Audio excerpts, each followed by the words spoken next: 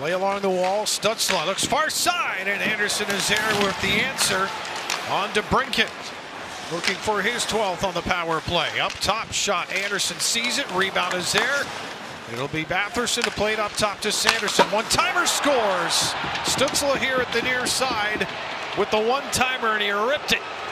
And it's a 2-1 game now. Buffalo in the lead. Yeah, Stutzle's going to get his 39th of the year. Just some really quick puck movement here by the Ottawa Senators on this power play. A couple of good chances.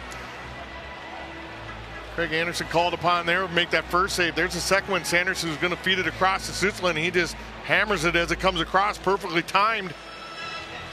And he's going to find its way past Craig Anderson right there. He's going to beat him on the short side, just over the glove, it looks like. And it's a 2-1 game here with 15:33 left in the second.